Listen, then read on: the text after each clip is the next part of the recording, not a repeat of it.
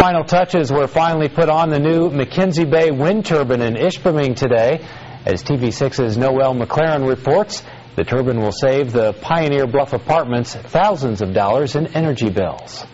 The McKenzie Bay wind turbine in Ishpeming has been 4 years in the making, and today contractors put the final touches on the project.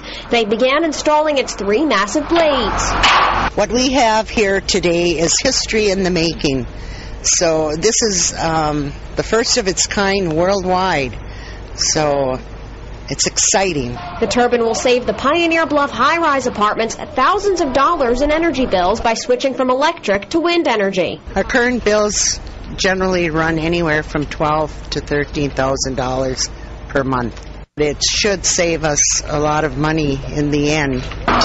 But the project didn't come without hiccups. When contractors attempted to install it a year ago, the blades became deformed when they were lifted with a crane and cables. Contractors say that the blades were too weak and needed a new design. They went back to the drawing board. Now the blades have a stronger core structure and their installation process has been modified. The process that we're going to go through here is we have a large steel space frame which we've constructed.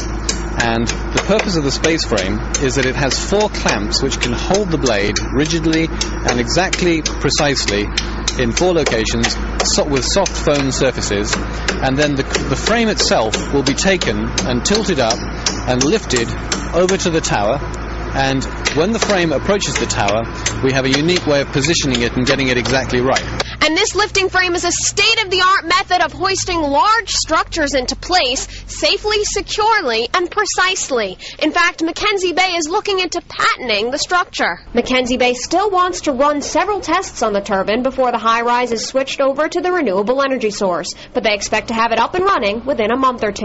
Noelle McLaren, TV6 News, Ishpeming.